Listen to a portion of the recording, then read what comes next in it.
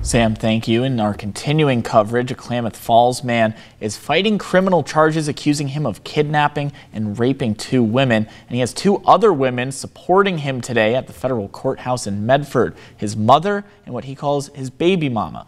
30-year-old Negazi Zuberi is charged with kidnapping 2 women to a house in Klamath Falls where he lived with a woman and their 2 sons. Today, she talked to Newswatch 12's Jerry Howard outside the courthouse. Jerry?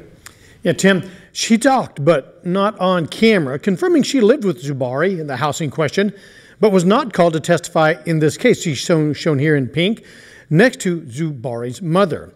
Their neighbor, Melanie McClure, shown here, testified today and told how Zuberi treated Alicia Westfall on an accused kidnapping night.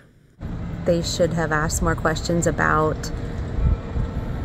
what I saw with Alicia is regarding their relationship or words that were said between them. Melanie McClure said she planned a girls' night out with Westfall May 5th, 2023 at Pikey's Irish Pub in Klamath Falls. That's where a Klamath Falls woman told the court yesterday Zuberi followed her that same Cinco de Mayo and kidnapped her for 11 hours of assaults and rapes at this house he shared with Westfall. McClure said Zuberi told Westfall earlier that same evening if she went out, she could never return to the house, and McClure made him promise she could. Did you trust that he would?